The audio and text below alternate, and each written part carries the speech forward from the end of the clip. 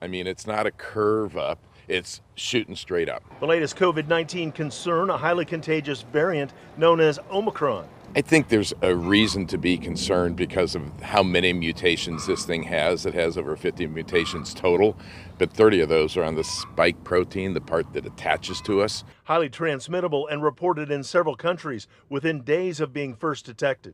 First detected in South Africa, several new cases of this variant were discovered in several other countries, all tied to people traveling into those countries from areas of South Africa.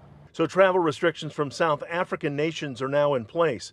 But locally, even without any confirmed U.S. cases, it's time to act because the variant's arrival is expected here.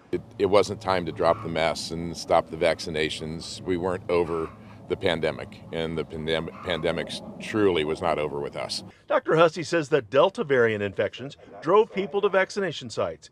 He says that interest needs to increase again, especially as we gather for a variety of holidays. As we gather together like we should for our holidays, we really need to be aware of vaccine status, of immunity, and if you can't do that, you've got to wear masks, and we need to enjoy ourselves, but we need to be cautious. Dr. Hussey says while we have much to learn, existing vaccine is likely to have some level of effectiveness.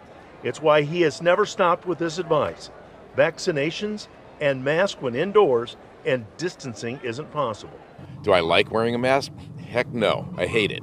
But I think we wear a mask because we need to stop the transmission of this disease. A disease showing yet another variety. Dave McDaniel, West 2 News.